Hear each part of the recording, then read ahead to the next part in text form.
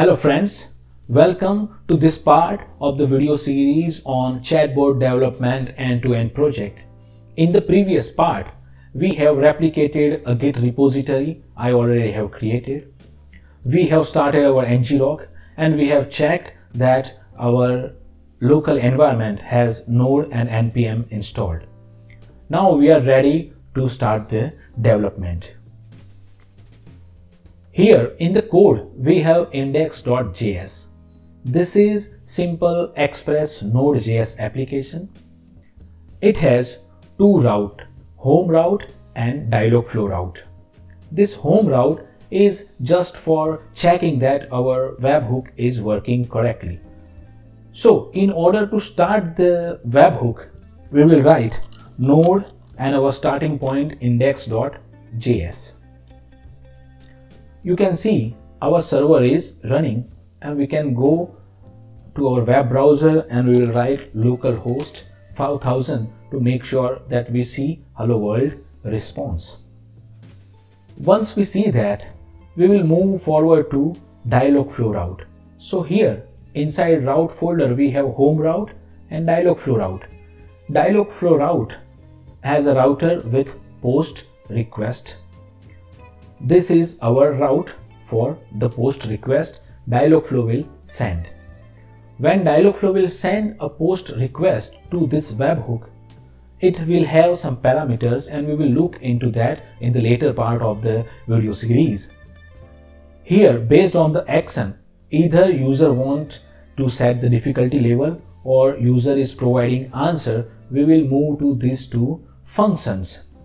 If you go to flowchart, you will see that we have user provides difficulty level and user provides answer. Based on difficulty level, we will set our question, and based on answer provided, we will check whether the answer is right or not, whether the question is last or not, and based on these two conditions, we will move forward either to show the result or ask next question.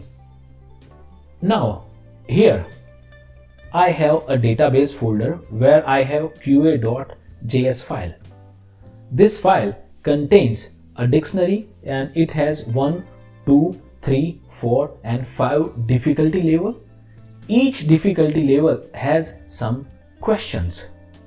These questions are an object and it has three properties: question, preferred answer and alternate answer. Preferred answer and alternate answer contains a preferred answer and alternate answer. So let me just make sure I have that triangle.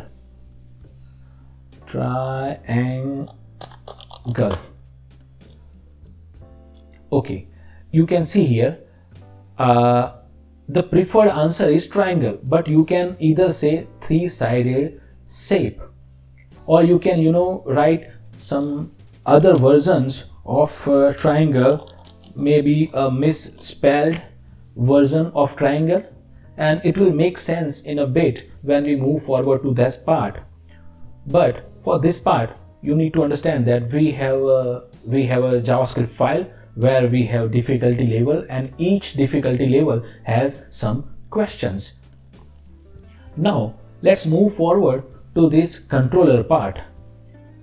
So this Dialogflow route has two controllers: user provides difficulty level and user provides answer. Let's look into user provides difficulty level.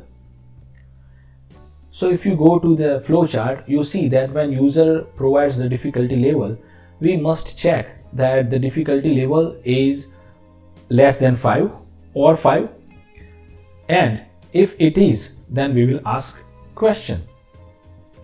So here we will check whether the difficulty level provided by the user, which is captured here from the request, is greater than 5, then we will say we don't have that level.